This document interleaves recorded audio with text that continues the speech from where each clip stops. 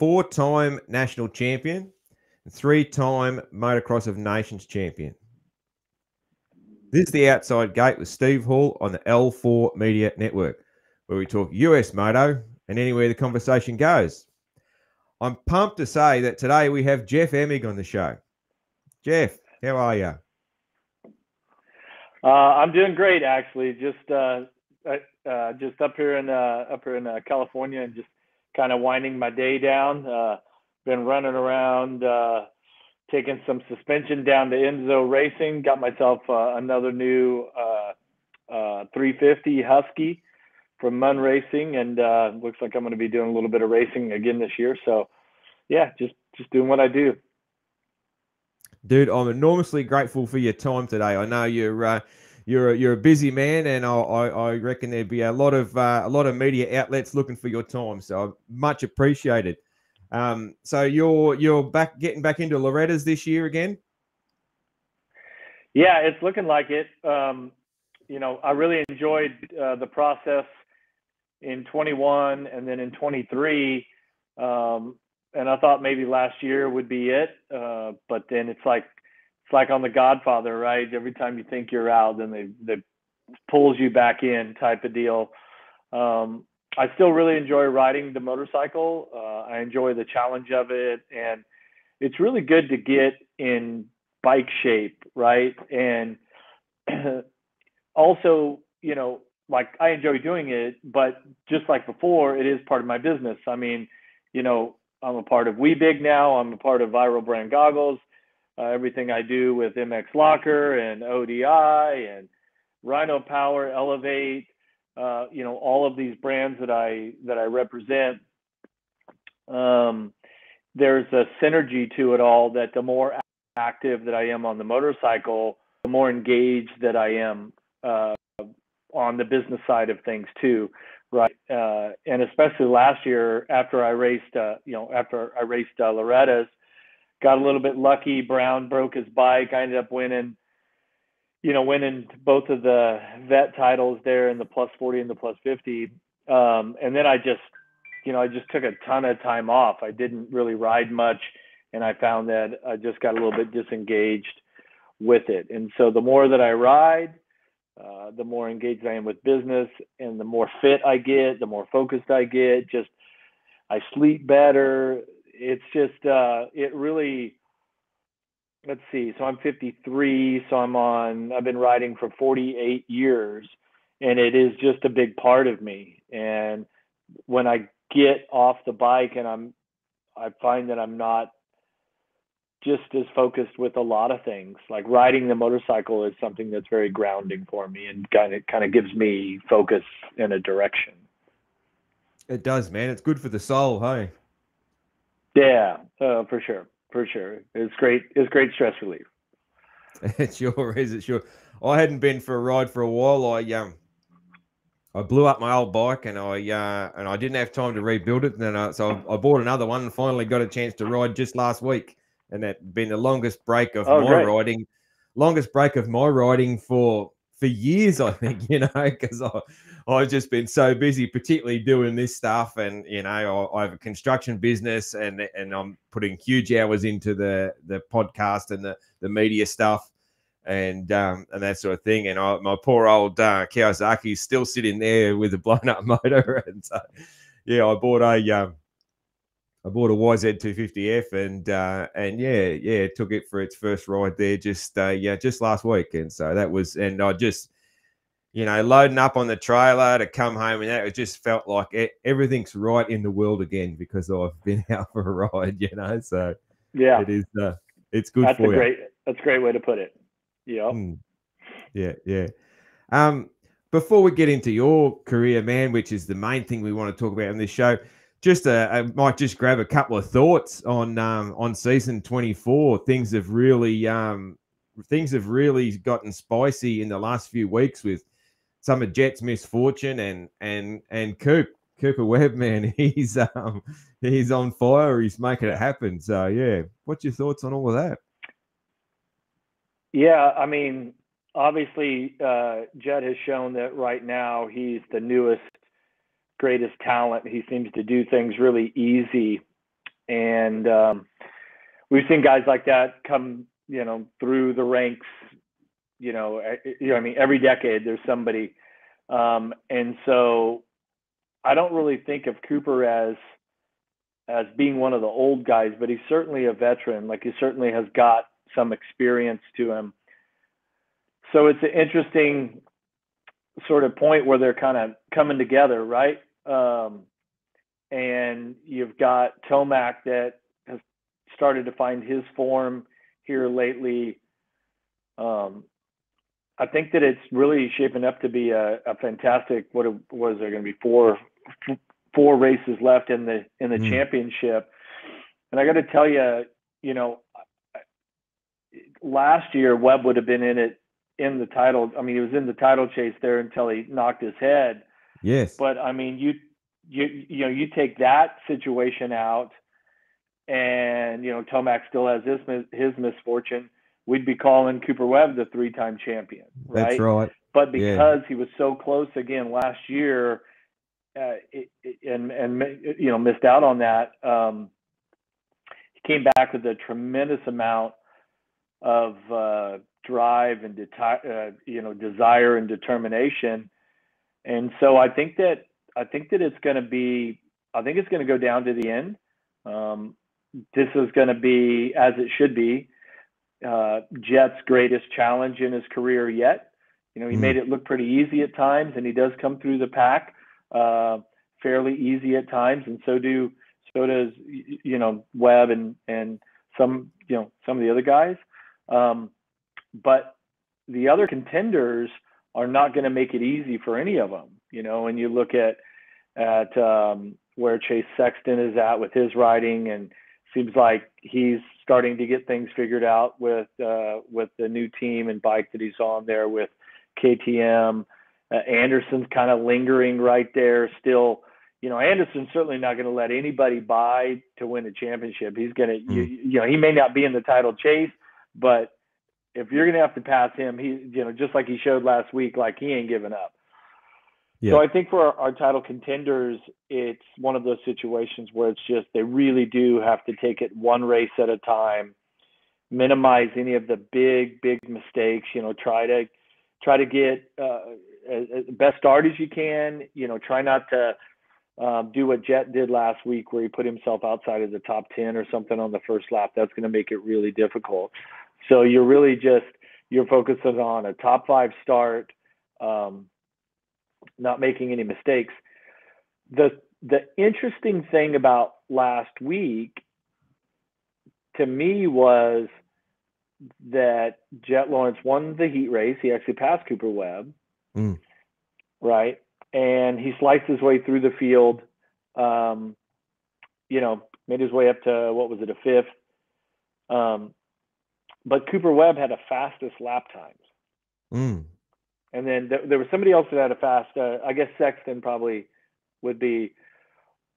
So Webb isn't necessarily the guy that at times you would predict would have the fast lap time. You're going to predict that he's going to get a good start. He's going to kind of muscle his way through, grind his way through to a victory. So the fact that he's able to ride in a way that he sets the fast times, and I believe he qualified fastest. Yeah, qualified. I didn't watch qualifying last week. Yes, he did. Which is that's very unusual for Coop. Yeah. So that to me is the most interesting, fact in this whole, or stat, I should say, in this whole scheme of things that happened last week, because Webb goes about it a different way, and he doesn't really look like he was going to set the fast time over Jet, because Jet, looks just beautiful on the bike, is so fluid, and he just does these things that just, jumps some sections that were, off from the other guys, trying to make some new lines, but yet Webb ended up with the fast times. And I would think that Jet Lawrence and Honda have to be pretty worried about the competition that they're facing there, because Tomac, Anderson, Sexton are not going to make it easy, and Webb is once again rising to the challenge of the Monster Energy Supercross title. And that's going to be Webb he's a guy that when it's championship time, he usually steps up and he gets it done. And you don't have to look that far back. Yeah. Which year was it? Shoot, I can't remember the years now, but where Roczen and Webb are going at it there, and in the last race, Webb just completely annihilated the competition. He didn't even have to win, and he just went out. That was 20. It was 21. Yeah, 21. 2021. Okay, yeah. Yeah. And then 22 would have been Tomac winning the championship. 23 would have been Sexton. Yeah. Okay, yeah. Okay, thanks for getting the stats straight. Yeah. And that's who Jet Lawrence is racing. That's the competition that he has. But like I'm saying, it's not just Cooper Webb. There are 3 or 4 other riders that can race either one of them extremely hard. So, it's like I mentioned, I said it last week. I was on a show, and it's like, you ever hear these stories about these climbers that go to Mount Everest? Well, at the very end, towards the top of the climb, is Hillary's step, right? It's the last little bit, and it's like, you've already been, trying to acclimatize for months to, you got to go up and down, up and down, up and down, and you're working your way up, and then you get almost to the top, and then you got to do Hillary's step, and it's just, at that point, what are you at? 28,050 feet, maybe, I think it is. This is crazy numbers, and so once again, if you want to be Supercross champion, you want to be on the top there and have the grand prize in all of dirt bike racing. This last month is going to be like hitting Hillary's step for both those guys. Yeah, it's fantastic. Like I'm torn, and sometimes I say I'm a bad Aussie because I want the battle. I didn't want Jet to tear away with this thing, and when it's all said and done, I do want Jet to win it. But I want him to win it on don't want it to go down to Salt Lake City and battling to the last lap, to the last corner. Like I want the good race. That's because I'm a proud Aussie, but even more so, I think I'm a huge fan of the sport. So I really want to see that the battle. Yeah, it's shaping up. Yeah, I mean, if you don't have a dog in the fight, what you're looking for is just a great battle that's interesting, that's not predictable. You don't want one of the guys get taken out by a lap rider or have a wheel blowout or engine break or something funky. We want to see these guys duke it out. And to be honest, I want to see Sexton and Tomac and these guys all play a part in it also. Sorry, my dog, he's got a deer antler that he's playing with, and he just has no respect for the fact that we're on a podcast. What's the dog called? What's your dog called? Dog, this one's Butters. I got 2 dogs. I got Elvis, which is a little brown and white, King Charles Cavalier Spaniel. He's like 11 years old. He's a little lap dog.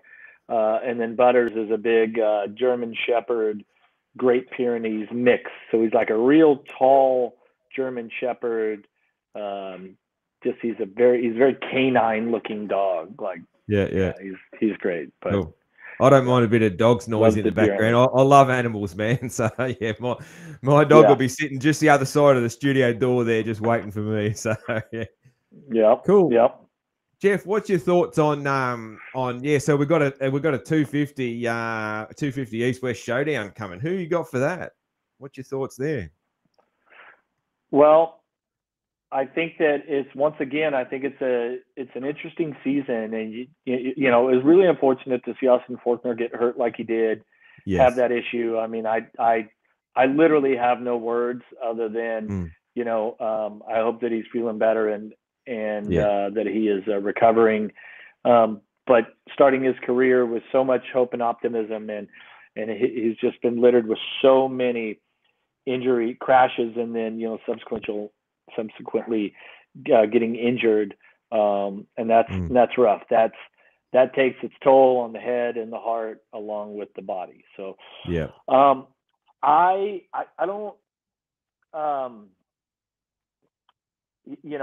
I think Levi Kitchen has figured something out. We have a little connection running the number 47.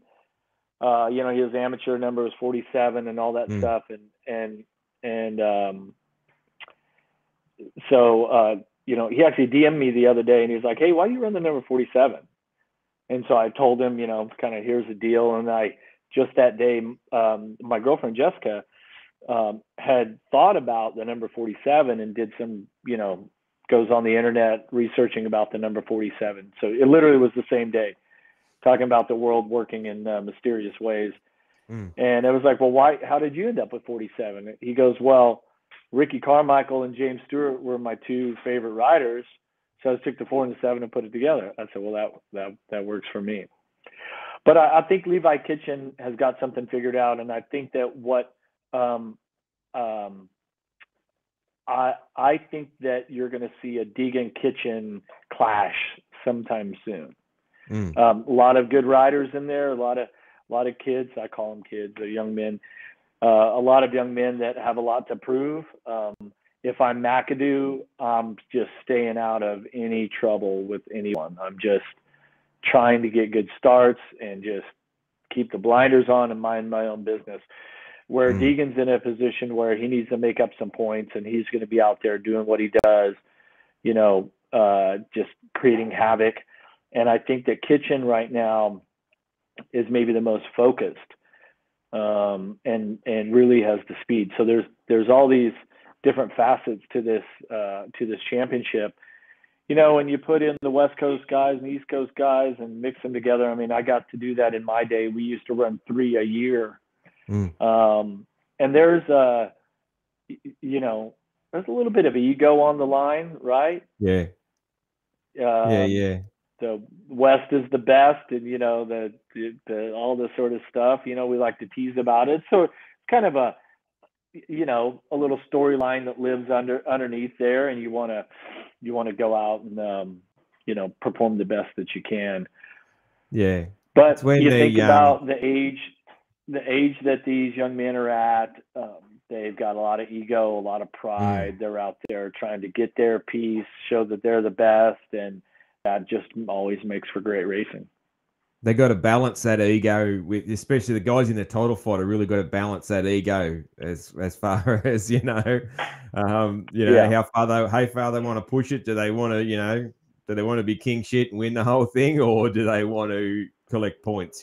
So it's always interesting. I think. Yeah, and I feel like Deegan's the kid. I feel like Deegan's the kid that's out there that's like, he doesn't care who it is, nothing championship. He's gonna just go for broke, and if anybody's in his way, he's gonna mow him down if he has to, And so he's a certain personality. He's certainly Brian Deegan's son, and they had that brings a certain amount of confidence and determination and things like that. So it's going to be interesting.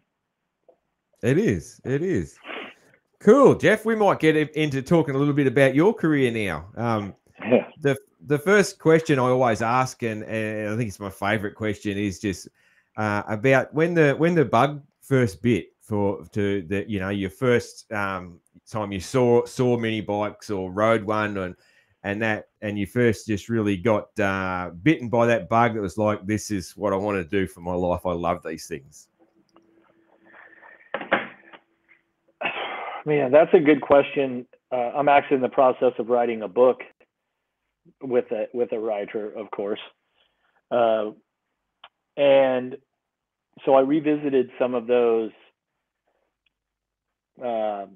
memories and talking about this would have been early 70s, right? I was born late 1970. My dad and his buddies, my dad was a race car builder. And when motorcycles, dirt bikes really got popular, in the United States in the early 70s. Him and his buddies had all these motorcycles, and we'd go on camping trips and ride in the woods. And back in the Midwest where I grew up in Kansas and Missouri, some of the best like single track off-road riding, just glorious, just awesome. Creeks and rocks and trees and, you know, small mountains and just camping and doing that whole thing. You know, there'd be 4 or 5 motorhomes and all the families and everybody riding. And I think that the first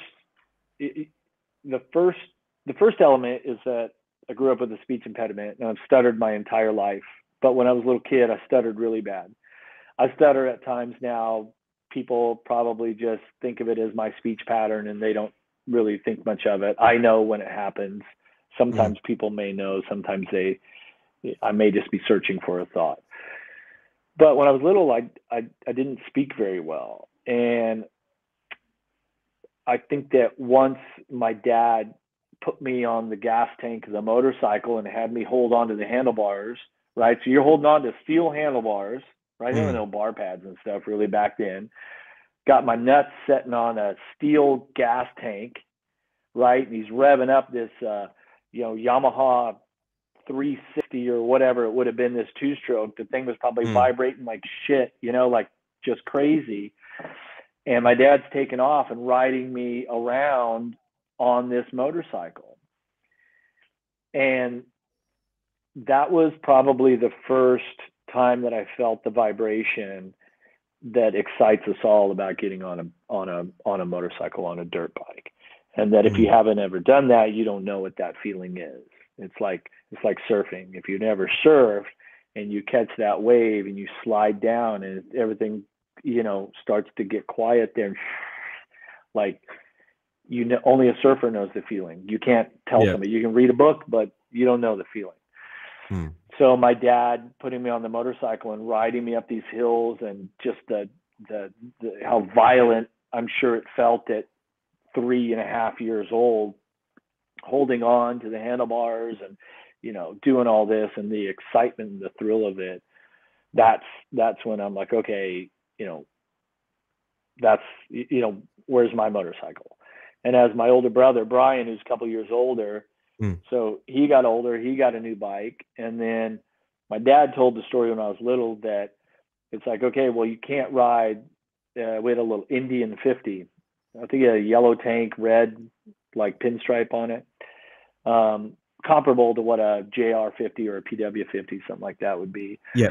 Is, well, you can't ride the motorcycle until you can ride your bicycle without training wheels. And as the story goes, my dad said that, and I was like, take training wheels off. Let's go. Take them off. Grab the crescent wrench. Let's do this. Right. So whatever it took, whatever I have to do to be able to ride that thing, that's what I want to do. And my first ride, I believe, was at a baseball field, like at a park, you know, like a city park, riding around the baseball field in the grass. The baseball field's still there, actually. So, yeah. I love it. I love those stories.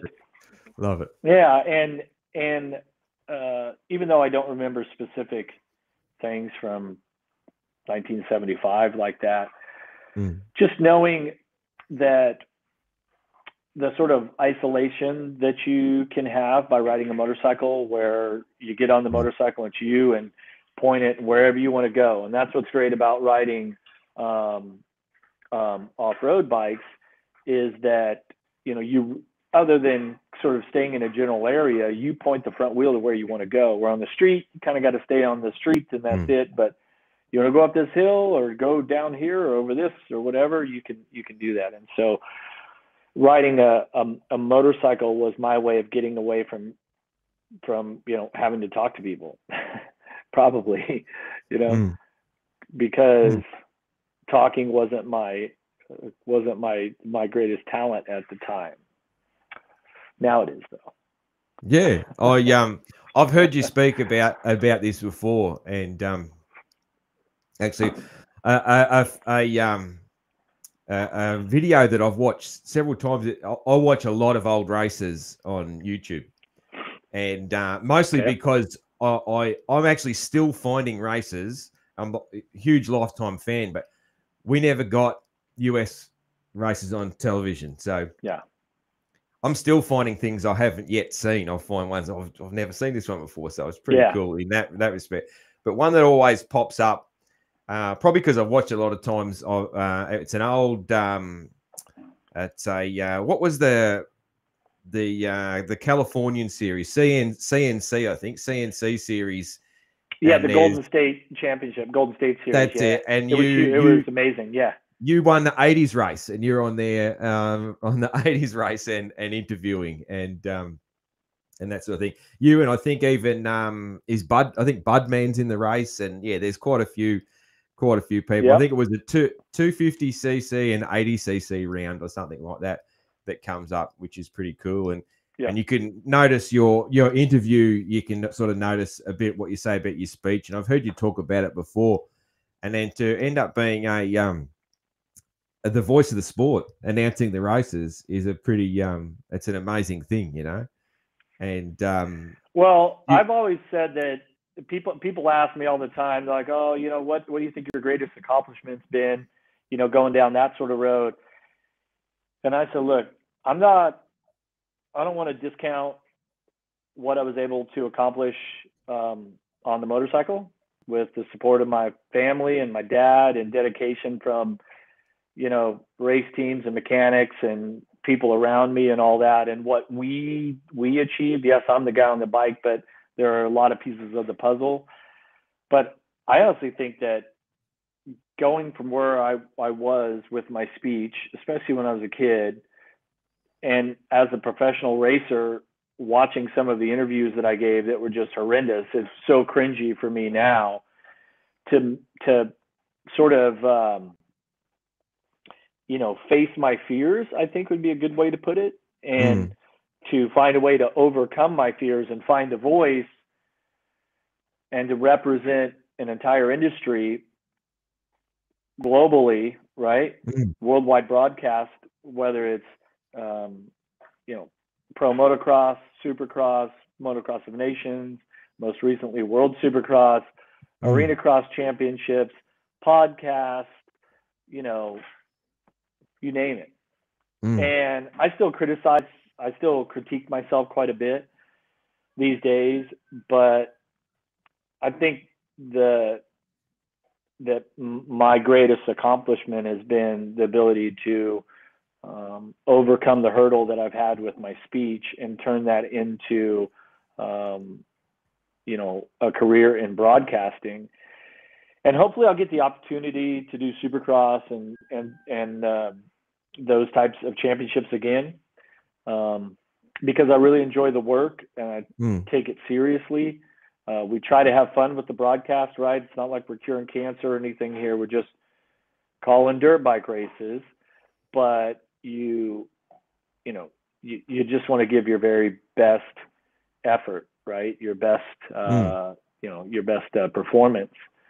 And so that's kind of, you know, how I look at that. And there was an interesting situation. Oh man, let's see. Ricky retired in 2008 or 2007. Yeah. I think he was inducted in the Motorcycle Hall of Fame here in America the next year. And that same year, two gentlemen were inducted into the Motorcycle Hall of Fame again, but as a legendary, like a separate sort of level. The next level, yeah. And that was legend status. Torsten Hallman. Yeah. That same night, they gave this special honor to Torsten Hallman, who, of course, I rode for Hallman Racing, and Thor and have known Torsten since 1987. And his accomplishments to the sport after his legendary racing career. And then also Mark Blackwell, who was a championship racer, then went into business, applied his next career in the motorcycling industry with multiple groups, like KTM Group and Polaris and he's and a things super like that. interesting guy, Mark Blackwell. Super interesting guy. Yeah, great Yeah, story. yeah, and I actually then Mark and our paths crossed when the early discussions for the United States Motorcycle Coaching Association, in which now is also motorcyclecoaching.org. So then I got to work for years, work side by side with Mark and become friends with Mark and see how he does business and all these things. So when I retired at age 29 in the year 2000 with the back injury, leg injury, wrist injuries right before that, you think, okay, that's it, I'm retired. And it's like, whoa, there's still a lot more life and a lot more to accomplish. And I started a family very quickly, started having kids, was married. And then this sort of fear of complacency sets in, like, oh shit, what am I going to do? And this whole time after I retired, I did a little stint with the broadcast in 2002, it was, and it didn't go well. I wasn't in the right position. I wanted the color analyst position, which at the time David Bailey had. Yeah. So it just didn't work out. And then in 2006, the opportunity came around again to join the broadcast with Monster Energy Supercross, or AMA Supercross, whatever it was at the time, THQ or EA Sports or who knows, Yeah. And so that's when I looked at, okay, there's this idea of a second career. And that I always talk about, my sort of fictitious goal with my broadcasting was to try to be the best color analyst broadcaster that the sport had ever seen, so that maybe one day the Motorcycle Hall of Fame would then recognize me again, just like they did with Torsten and Mark. Yeah. And I know that that's kind of fictitious, but it's a way to set this long-term goal and this, like your waypoint that you work towards, instead of just being out there in the ether floating around, is going, okay, I want to be the best broadcaster the sport's ever seen.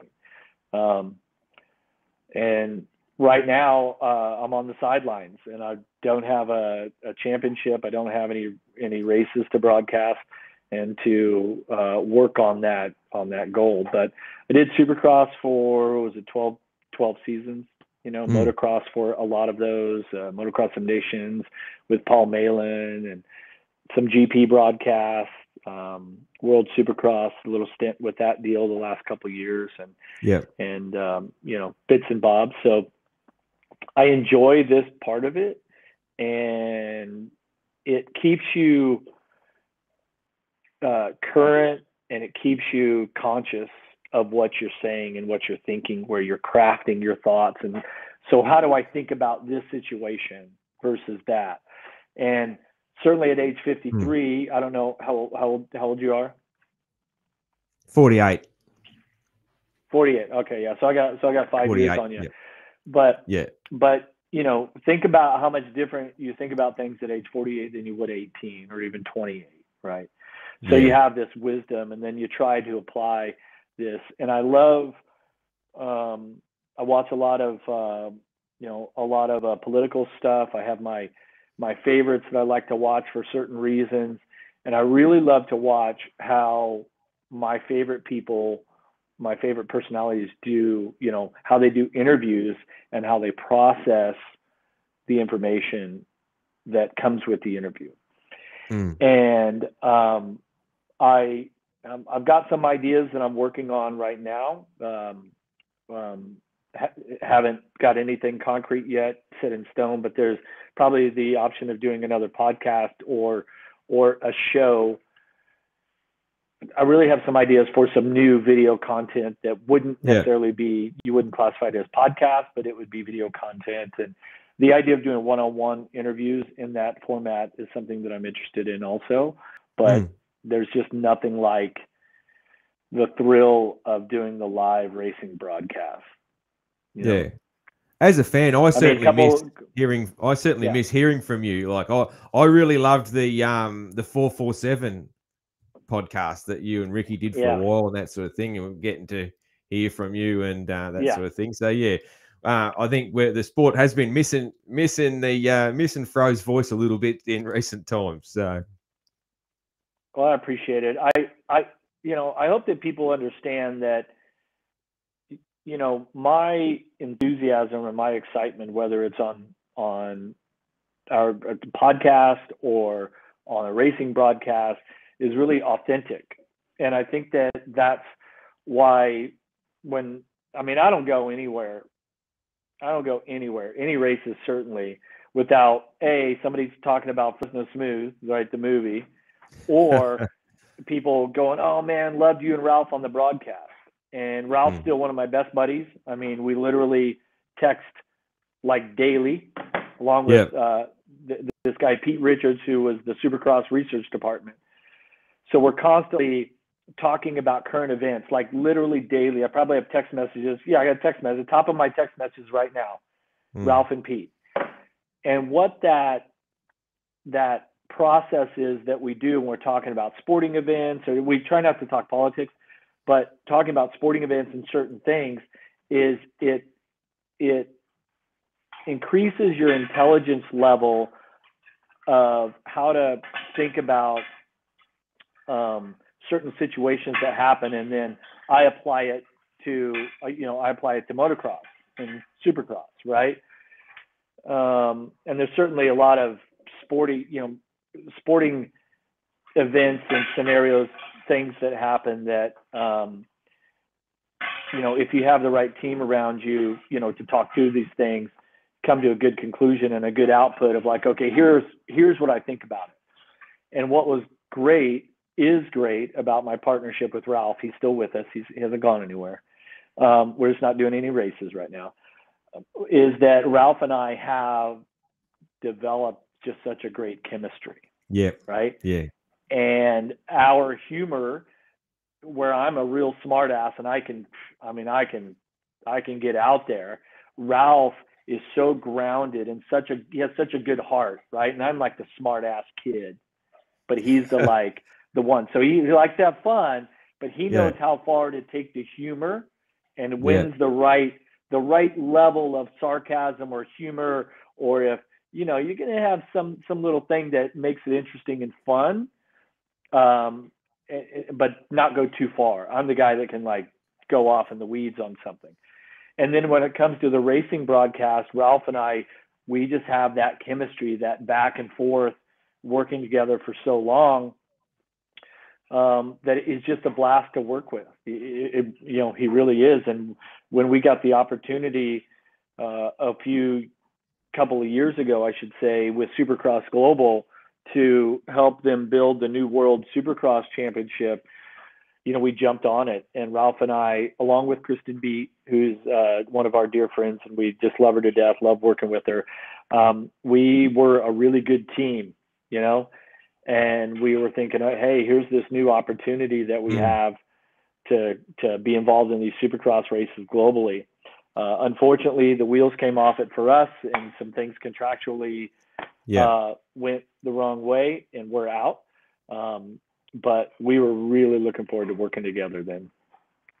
Yeah. Obviously, World Supercross is a struggling thing all up, isn't it? So I'm not gonna dig into that. That's not the type of interviews I do. But cool. I've got to ask you for some thoughts and some memories about Manjimup. Cool. 1992, the infamous B team, the Motocross of Nations at Manjimup in Western Australia, which is a long way from me. I've never been there, so it's a complete other side of the country. It's on the other side of the world for me. Yeah. Actually, I still have one last blister that I'm trying to recover from that race. That's literally what I remember, is how in the bottom it's all sandy, but then you go up the sides of the hills and there's all these really gnarly square edge bumps. And I just remember the square edge bumps, and then in the bottom these huge just sand rollers. So you couldn't really set the bike up or anything. And you just had to, you had one big gate, 125s, doesn't matter which start it was. You're going to be in the back of the pack. You're just pulling tear-offs and trying to go past guys on a bike that's like highly, highly underpowered. It was a difficult race for me because I fell in practice and I strained this ligament in my thumb. And I was like, I don't think I'm gonna be able to race. And Brian Lunas, legendary mechanic, was actually down there working for me that one race. Okay. We're in the box. We're in this cargo van, and I get done with practice and I come in. I said, "Oh, Brian, my thumb," and he literally slaps me in the face and says, "Shut the fuck up! Don't say anything to anyone about this. You get on that bike and you ride it and you'll deal with it later." And I'm like thinking, well, shit, he slapped me, right? I was 20 years old. Here's this legendary guy. I'm like, okay. Yeah. And I was literally, I went to the line for the first moto and I'm like, I don't think I can't hang on to the grip. And then the gate dropped and you do it and you get through the braces and it was done. And I was like, wow, okay, I guess I could do it, so. Do you remember? Made it a little bit harder after the race, hold on to the big VB or something after big cold VB, but I iced my thumb down afterwards. That'd be icing it at the same time, yeah. Do you remember getting the call up for it? Like, did you expect, did you have, before you got the call up for that First Nations, did you expect it all to get asked to go? Well, I just knew that Michael Rocco and I were at the top of our game that year. We were racing for the 125 AMA Motocross Championship. Yeah. And then Bradshaw had gotten hurt with the knee injury at Redbud. Stanton and those guys felt like Stanton and Kudrowski and some of those guys, they had just squeaked up by a couple of wins, and they kind of went. It was in this place where all the guys that should have gone, they didn't want to go. They didn't want to go. I think Stanton's even said that he's kind of regretful that he didn't go. Certainly would have been a great choice to go ride the 500, because he had experience on that. Fortunately, they made the decision to bring Billy Lyles over from Europe, riding the Grand Prix circuit on a 500, racing these guys weekly. Yeah. Put Michael Rocco on a 250, which was great. He had rode some 250 Supercross, certainly was in great form. Kawasaki had a good 250 bike. And then I was on a total hot streak. So about the time that it was time to make the picks, I didn't think that there was any reason why they wouldn't pick me to be on the team. I felt, especially around that time of year in August, late August, that I was the best 125 rider in the world. And that's why I went to the race looking forward to racing Stefan Everts, right? He and I, we were like fire and ice back in those days. We're buddies now. Love the guy. But, you're racing, you both are going for the same thing. We had that great clash. We went down together in the first moto and all this sort of stuff. Unfortunately, he got a flat the one race, so we never really got to see how it would play out that week, or that day. But yeah, I was totally looking forward to, I'm going to be the first 125 rider. That's all that mattered to me, right? And you look at where our results were in comparison to the other bikes. I think we were 4th, 5th, 6th, somewhere in there each moto on the 125s, right? So yeah. And I believe, what was your bike like? Was the bike Everton good? I went down. My bike? Was the bike good? Yeah. The production bike was the worst, one of the worst ever made, but the race bike was great. In '92, the race bike was unbelievable. Yeah. We did a lot of work on it to make it. Did you bring a motor? You brought a motor? You brought an engine from the the whole thing. You brought the whole thing. Yeah. Oh yeah. But you gotta remember is that the outside of the U.S. There were really strict rules on the type of fuel you could run.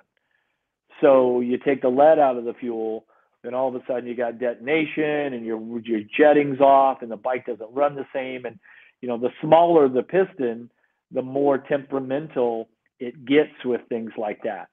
So you have to go through all of the extra testing and everything to try to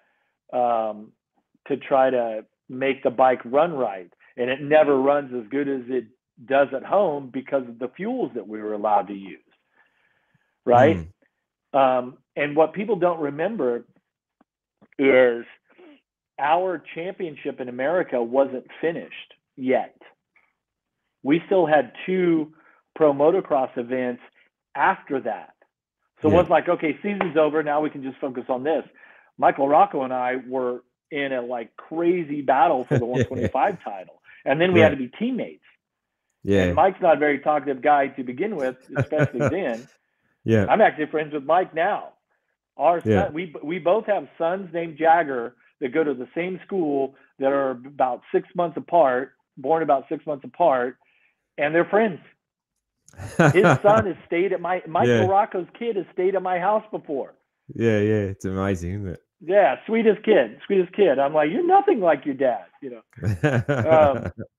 But Mike and I get on great, but during that time period, we were not good. And so here we are, you know, they put us together to do photos, all of us, and all this. And I remember we were riding in one of the vans home from the race that day, that Sunday afternoon, and we were riding back to this like resort that we were staying at.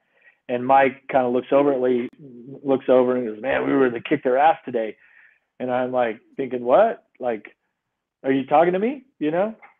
So, because we didn't really speak much. But on that day, along with Billy and the rest of the team members and everybody, we were able to come away with a victory and bring the Chamberlain Trophy back to America for at least another year. So it was a really special race, but I just remember it being really difficult. I remember it just at the time, that was the hardest race, the most pressure that I had ever faced.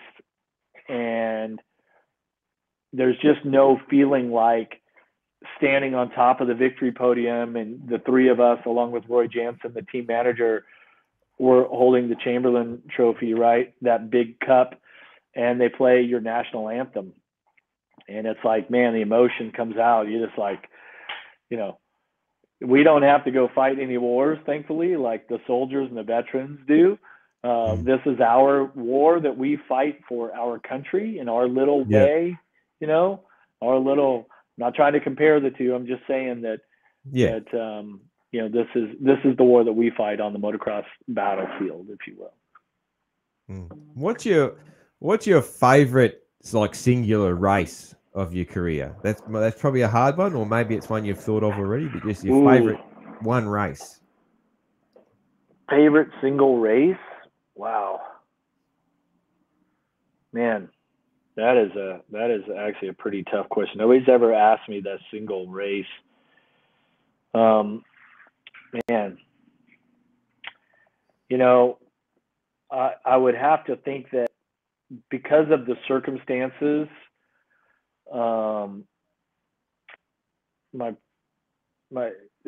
that I got out of it would have been Steel City in 1996, where Jeremy McGrath and I were almost tied in points. I think I had a 1.2 point lead going into the final race.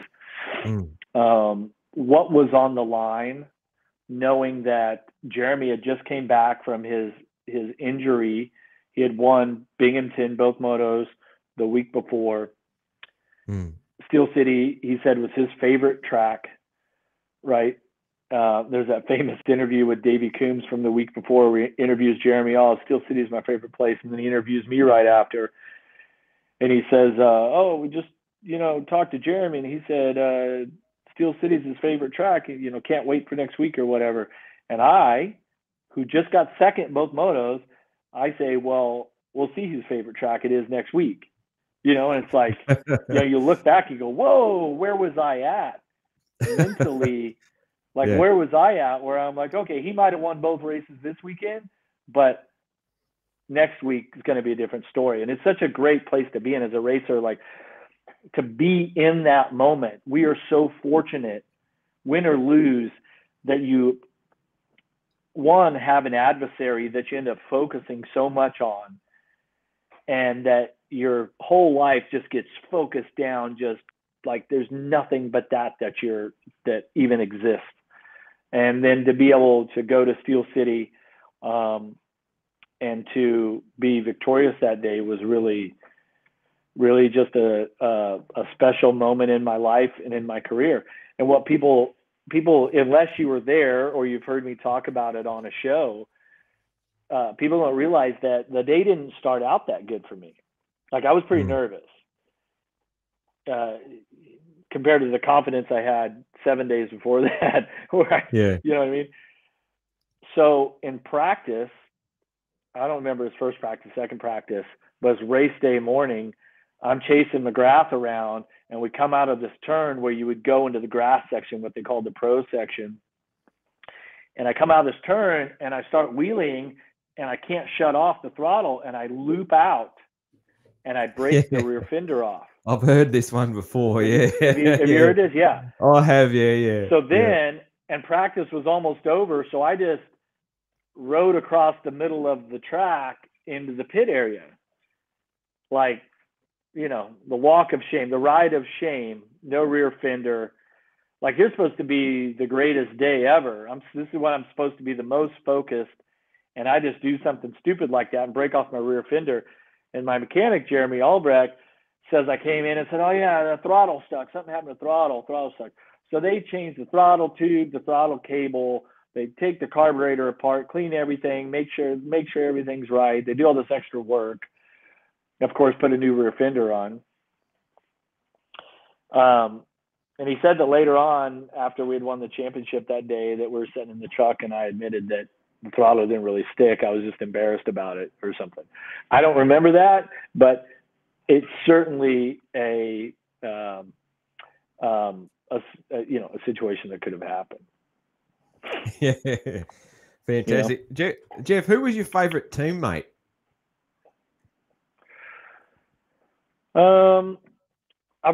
When my first year as a pro rider, or as a factory, my first full year as a pro, I was on factory Kawasaki. So I had Jeff Ward, Johnny O'Mara, Jeff Matasevich.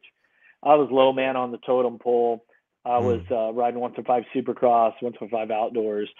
And Johnny O'Mara was, at the end of his career, he actually retired that season. His last year, Yeah, we used to travel with him quite a bit. He would fly into the same airport. And there was a bunch of us young guys like Buddy Antonez, myself.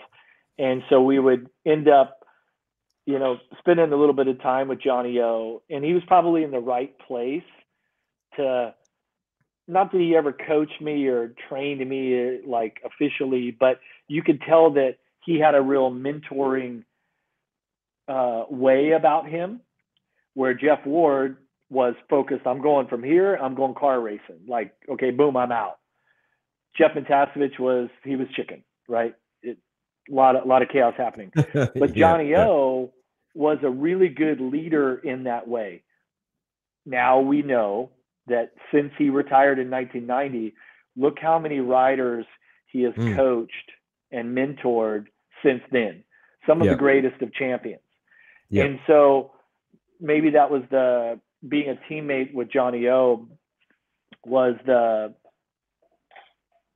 his first opportunity to have that sort of effect on somebody's career or life. But I just remember we used to fly back from like pro motocross races after the race. After the race was over, we'd go to the airport and catch the last flight back into Ontario Airport. It's in the LA area, not LAX, but Ontario, so it's a small airport. And back in the days before they had digital headphone stuff or any of that didn't exist, they would play music in the airplane. But do you remember the little headphones that you had, but they were like an air tube? They were like two tubes. You remember those at all? And you'd plug the tube in and the sound would come through these tubes. Well, you could put these things on and you would talk into it, and Johnny O would you'd have the headphones on, maybe you're sleeping or something, it's a late flight, and he'd pull the things out, and he'd be like, "This is your captain speaking. We'll be landing soon." And it sounded like the captain was speaking, but then you realize it's Johnny O on the headphones. So, I was really lucky to have a lot of great teammates. Couple that I just didn't jive with, and that's gonna happen, right? I mean, so I went from Matasevich, Johnny O'Mara, Jeff Ward. The next year I went to Yamaha, so it was Damon Bradshaw, Doug Dubach for a couple of years. Dubach's gone, Bradshaw's gone, Mike Craig comes in. That was a difficult year. Then the next year Yamaha retools, and it's would it have been John Dowd maybe? Let's see, 94 would have been Craig. 95, Bradshaw comes back for a little bit. John Dowd, Kevin Windham, I believe, would have been on the team. Then the next year I go to Kawasaki, and it's Ryan Hughes, Damon Huff, and myself for a couple of years. Had a great time with both those guys. Then Hughes is out in 99. Carmichael comes in. So, yeah. So that's the list of teammates. And of course, Ricky and I are still really good friends to this day. He was in a much different place at that time than where he's at now. But yeah, I mean, for the most part, I feel like I had pretty good teammates.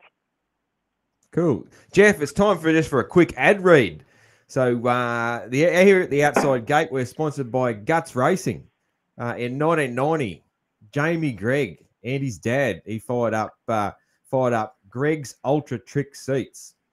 And what I've been saying is it's lucky that he was an American and come up with that Ultra Trick name, because imagine what they would have been called if he was an Australian. If it was founded in Australia, they'd be like Greg's bloody ripping seats, or Greg's fair income seats, and not, like, they wouldn't have sounded right, would it? So lucky he come up with the Guts seats. I've got a new Guts seat on my way for my Yamaha. And last episode I spoke about the website. The website is fantastic, gutsracing.com. It's really easy to remember, really easy to use once you're in there. You can go in, you can pick your colors for the side, for the top, for the stripes. You can add ballistic material to the sides if you are tearing things up with your knee braces.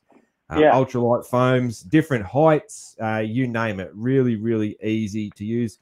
When you get the seat and or the seat cover, it comes with like QR code instructions, which is just amazing. It shows you, if you've never fitted a seat cover before, it comes with instructions that'll show you how to do it yourself. Amazing. Being used by obviously heaps of the top teams. Rockstar Husky, Hep Suzuki, Club MX, Phil, everyone's favorite rider, Phil's just announced this is going to be his last year. He's out there on the Guts seats. Even my old ass sits on one. So just again, gutsracing.com. Brand. It definitely hear lots of great things. I've been riding for the last week here in California a 2024 Rockstar Edition Husky 450, which actually has a Guts seat on it. And great, really good. So I appreciate them sponsoring the show. No worries. That's good. Good to hear that you've been riding on a Guts seat. Yeah, well done. So so I've just got me lined up though. I just got me lined up a couple of new a couple of FC3. I'm going to ride a FC350 Husky for MUN Racing out of Texas. They're a big racing dealer in Texas, KTM Group. So been setting up some new bikes. Yep. Very good. Getting geared up for Loretta's. Jeff, I might just have a couple of I've taken an area of time, but I just have a couple of oddball questions I like to ask towards the end of the show. There's some fun stuff. Obviously, we could talk about your career for like 6 hours and that sort of thing, but I don't want to Yeah. take up too much of your time. So, yeah. What about this one? Who was your childhood hero? Brock Glover, all the way. That in the JT gear that he wore, he was always super clean. He rode really. He was just really fluid and smooth. And I used to go ride. You know, before you didn't have training videos like we have with Elevate Motocross, right? You couldn't just go on YouTube or on your phone and watch, you know, instructional videos or watch your favorite guy ride. You just literally looked at magazines. And so I'd go on a magazine or look at magazines, and I always just loved Brock Glover. He rode Yamaha. I rode Yamaha when I was little and all this. And I used to like fantasize about what it felt like on the bike, like looking at a picture, and then I would go ride someplace like, oh, I'm going to do this, or I'm going to stick my foot out like this, and I would, you know, I would just, Brock was my guy. And now I tell the story all the time because it's so relevant. It's so important to me that, you know, I was a little boy watching, you know, looking at racers in magazines, and every now and then we'd go to a pro race if there was something close, and like dreaming about being like my heroes, you know? Yeah. And it's like all of those riders, champions, Supercross champion, motocross champions, if you went through my contacts in my phone right now, pretty much all those guys are numbers in my phone. We could call them. I could text them, hey, what's up, Brock? Because we're friends now. And if you had told the 10-year-old Jeff that stuttered really bad and just, you know, was the dorky little kid with, you know, chocolate and ice cream stuff, you know, gear didn't match, you know, riding a little dirt bike, that one day that Brock Glover would be a friend of mine, you know, I would say, no way that's ever going to happen, you know. And now we are equals that way. And some of those guys now I still, you know, there's a little kid inside me, you know, gets really giddy when we have Rick Johnson on the podcast or talk to David Bailey, you know, sit down. I had after Motocross of Nations in France, so it was probably 8, 9, 10 years ago. After the race, we go to the airport Marriott in Paris, and so we're just trying to get some food before they close everything down. So we ordered some food. We're sitting in the lobby, and Brock just had me in stitches, man. He's just like, is so fun to talk to. You know what I mean? He's such a great personality, and like I said, it's like, these guys are my friends now, and I just think, like, how did I get here? You know, that's one of the things that has, of all the hard work and sacrifice and dedication, everything I've had, is to be equals with my heroes is really, you know, it's just a dream come true. Oh, but I can certainly, I can resonate with that at least a little bit. You know, if when I was a teenager, when I was at school, public speaking was the most terrifying thing I could possibly imagine. If I had to do a stand-up report, I would have probably not slept for 2 nights, right? And nowadays I'm doing a podcast and I love public speaking, and you couldn't get me off a karaoke stage if I was there, and all these sort of things. And I am I'm doing podcasts with Jeff Emig and Mickey Diamond. And, so what you're saying, we Burnworth couldn't get you? Are you're saying we couldn't get you on the karaoke stage? Or no, you couldn't get me off. You wouldn't get me off. Yeah. So what's your go-to song? What can you do? Like no matter how many beers you've had, you can knock it out. I've got a few favorites. I actually closed out this show with a little bit of Kenny Rogers, so you'll get to hear a little bit of that. Look, my go-to used to be a bit of Bon Jovi used to be probably my go-to. That Bon Jovi, a bit of Born to Be Wild, Steppenwolf. That was a big karaoke favorite. What else? There was another one. That was song pretty from easy. the song from Rocky 3. You know, what is it? The one from Rocky 3. Survivor. I Had the Tiger. Survivor. I Had the Tiger. Yeah, that was a few of my favorites when I used to when I was younger. Like, I don't go out anymore, so I don't get a chance to do that. But when I was younger, I used to love a bit of that. I haven't done it for a very long time, No. but I'm a guy that's always singing. Yeah, I and haven't that sort either. of thing. I haven't either. What about you? You hit up the karaoke? No, not in a long time. But I play guitar also a little bit, not great. But I pretty much, like, I can have quite a few adult beverages and still knock out Every Rose Has Its Thorn. It's not nice. good. Not good. Yeah. We're not winning any Grammys. Yeah. But I can get through it. It doesn't have to be good. It just has to. You have fun. That's all. It's good fun. Yeah, like mine. I went to a show in Nashville, February 15th. Young friend of mine, Blake Redfair, you might have seen him. I posted some stuff. He's a new country dude. Former motocross rider, arena cross rider, and now he's got a career going in music.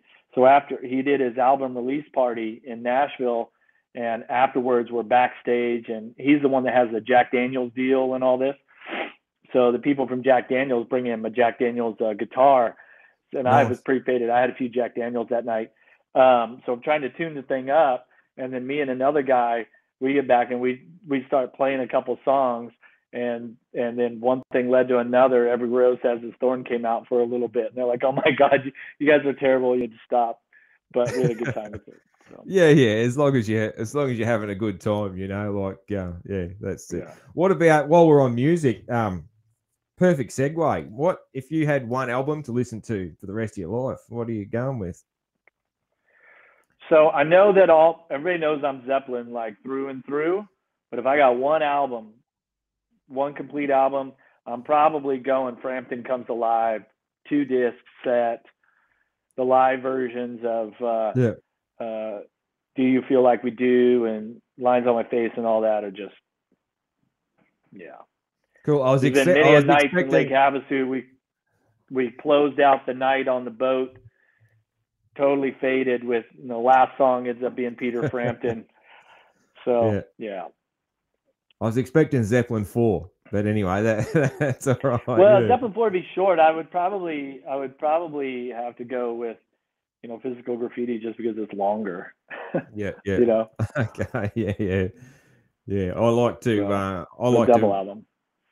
When I'm on a big road trip, I like to get some of my favorite albums out and just play them, because I'll just play them from start to finish, And my last big road trip. But I go in spurts though. Like last week, I listened to Red Farron all week. Like, it's all I listen to. It's 6 tracks, maybe 7 tracks. It was just like on repeat. I just get in the zone, right?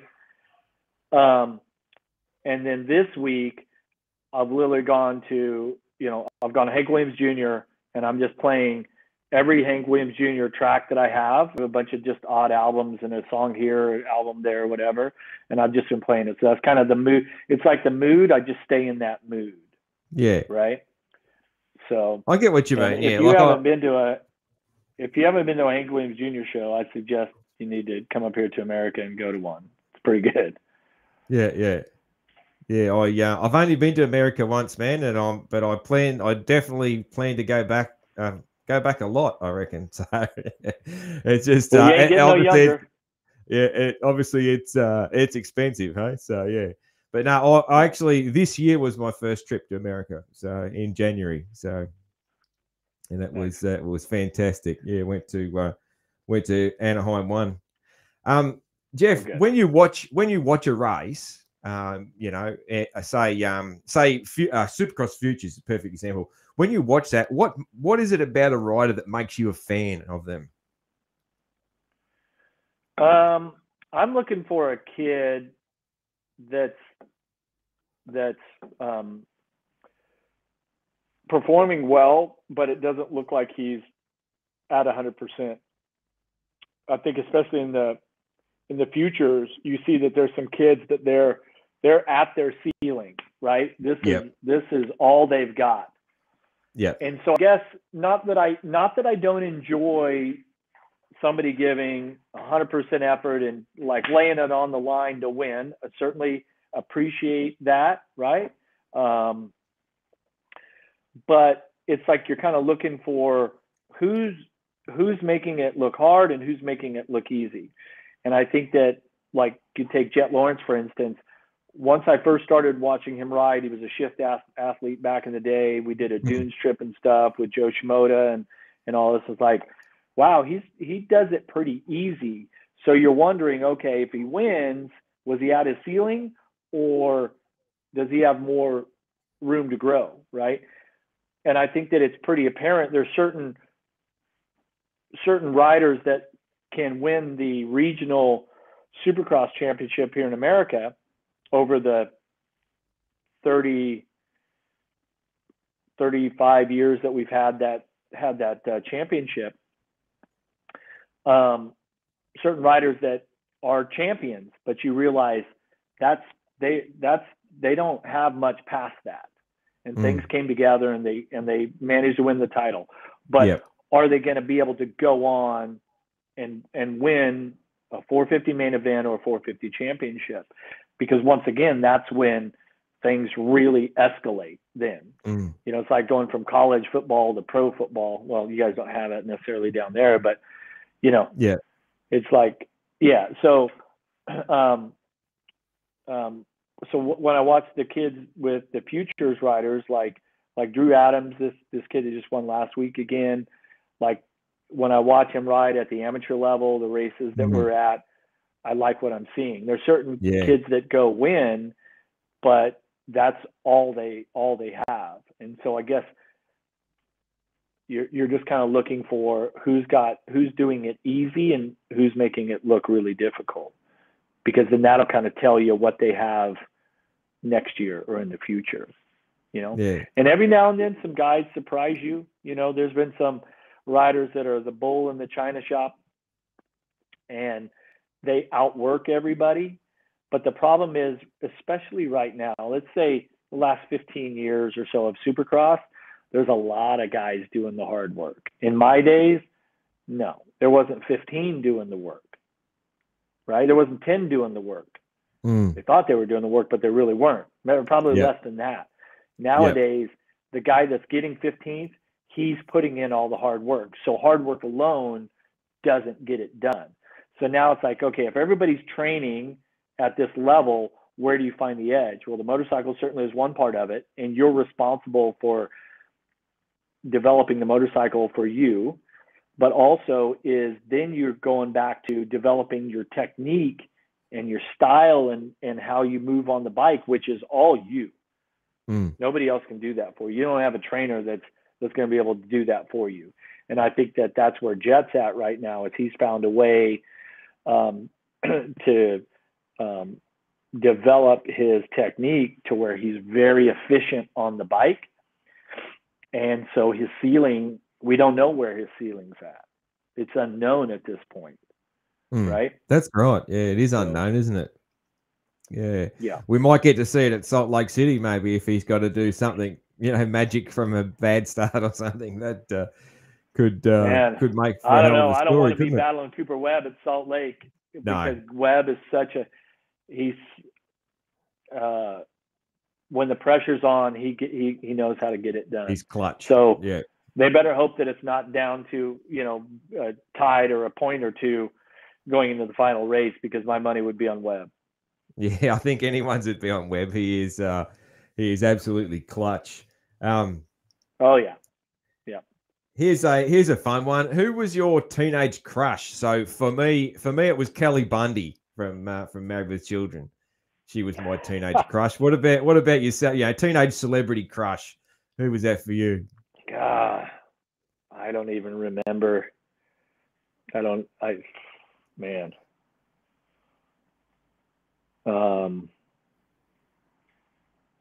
It's hard to say. What was the girl on the little high flyer and motocross cards? Fred Andrews' wife. I'm not sure. I'm not sure who that Yeah. was. Yeah, on the high flyers cards. Yeah, I remember the high flyers cards. Yeah, that's for sure. No, that's Yeah. all There right. was always, yeah, I don't know. I don't know if there was just one. Hey, you're probably the wrong person to ask about that. There was probably enough girls hanging around you that you didn't need to have a Yeah, celebrity but when crush. you're like, it it feels different than what it is now. Where when we were young guys coming into Supercross, the Coors girl or the Camel Supercross Yeah, girl, they were a little more mature, right? And nowadays it's like the Monster Energy girls, the collection, they're much younger. But then again, yeah. They're I'm way older, so maybe I'm not. more the Right. age. Yeah. So my running joke is, I got a lot of younger friends, and they'll talk about the monster girls or whatever. And my running thing is, they're too close to the age of my daughter. I'm more interested in what the monster girls' mums look like. So that's it. Yeah, there you That's go. my Yeah. That's more my go is what do the mums look like? Yeah, cool. And just your I've seen you've posted a fair bit about Wee Big Gear. Do you want to tell us a bit about that? That's obviously one of the newer About things what that you again?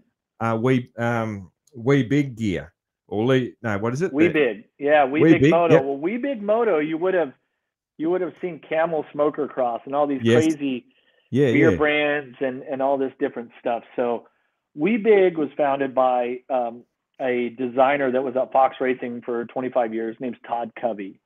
Yeah. And Todd's one of the greatest motocross gear designers in the world. Well respected by all the greatest designers out there. And so when I left Shift after 26 years, Fox and Shift, had lots of great conversations with all of the top brands that you could imagine. Todd and I have been friends forever. And I went down to the offices probably to pick up some hats or whatever, tees. And I said, hey, do you ever think about making a modern set of racewear? Because the previous racewear was like 1985 Fox chassis, like the pant was like a 1985 pant. The jersey was kind of thick, like not a current racewear jersey. And so we started talking about it. Well, what if we did that? And we do it in the Wee Big way, like that only Todd can do, right? And so that first kit, well, technically the gear that I wore at Loretta's last year, the Jack Daniels gear, that was the new chassis that we built. That's your modern, like all the right fabrics, patterns, stretch, blah blah blah, fit. And we didn't sell that. That was just for that race. And then the first kit that we came out with is what Todd asked me. We were bouncing some names off each other on what we should name this gear, right? It kind of looks like that, like 1992 Malcolm Smith, JT blend, like kind of. So that set of gear, I said, well, what about Blaze of Glory? Just like Bon Jovi, John Bon Jovi, Blaze of Glory. There's nothing more 90s than that song and that deal. And so that was the first kit that we released. We're releasing more kits soon. This week we've got some new gear up with the Miller High Life branding on it. So you'll be able to get a black pant jersey or white pant jersey in the Miller High Life. So we've added that to what we're calling the Wee Big Emig collection. So anything that's in the collection is going to be the technical build chassis pant jersey that I'm wearing right now. Yeah. Cool. Good to see. I've seen some of the stuff. I like the t-shirt you got on right now. I like that sort of. It's cool to see. Well, wait to see what the next kit. We've got 2 new kits coming out in a few weeks. Fire. That's all I got to say. It'll be smoking. I'm looking forward to it. What other interests? So you play the guitar. What other interests outside of dirt bikes do you have? I mean, I ride mountain bikes quite a bit. E-bikes with Intense. So I have Intense Alloy S Yep. e-bike, super fun. Enjoy, obviously trying to spend some time with my kids before they don't want to spend any more time with me.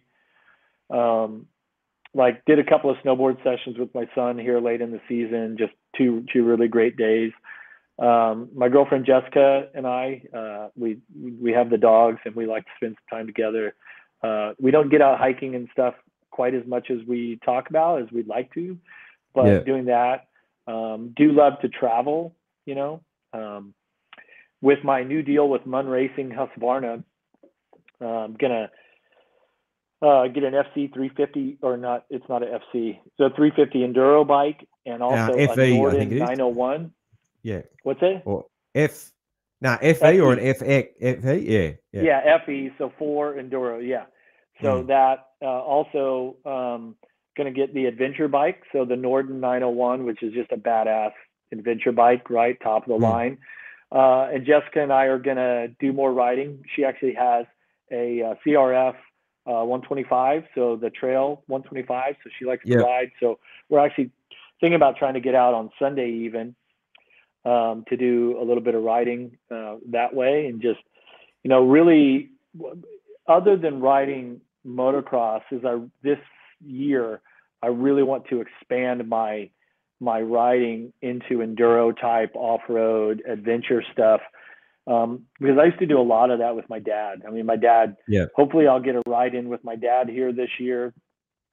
He still rides more than anybody I know. He's 80 years old. He's got a couple of different bikes. And so hopefully whether it's with my dad or whether it's with Jessica, we can get out and do some more camping, take the dogs out and just, spend more time in the outdoors. I think is probably one of the goals that I'd like to achieve this year. And of course, creating video content and creating some aspirational video content around that, right? I kind of feel like that's where my job is to encourage people to ride motorcycles and dirt bikes and to participate in the sport that we both love so much.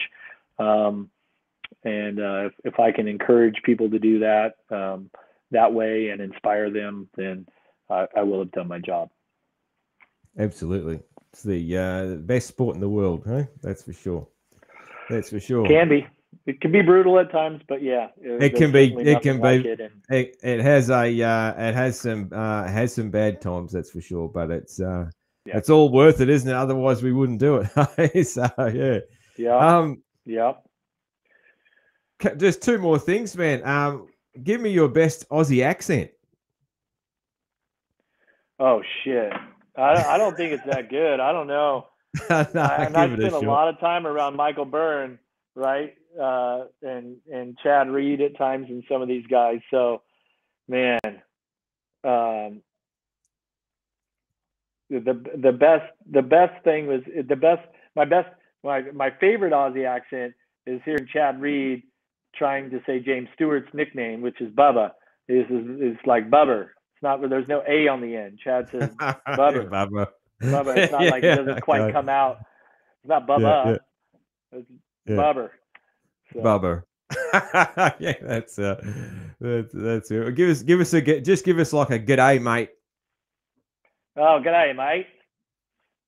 You're not too bad. What region would that accent be from? Look. That's what funny thing about Aussies is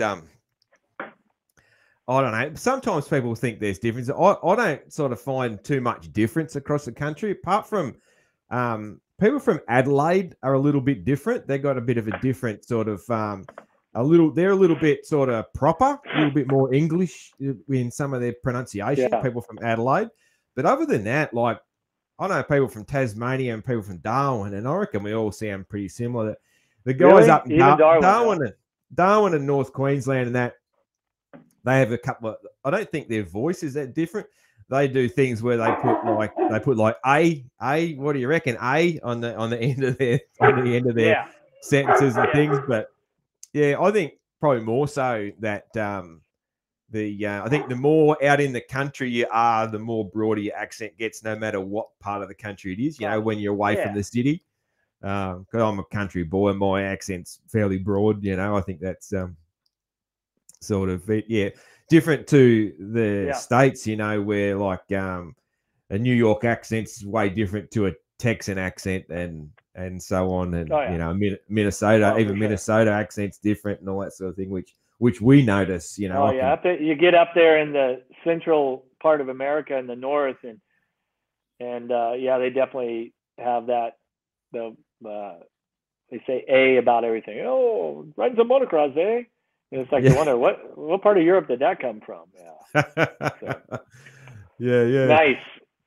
Cool. All right, Jeff. I'm just going to slip into a little bit of Kenny Rogers, man.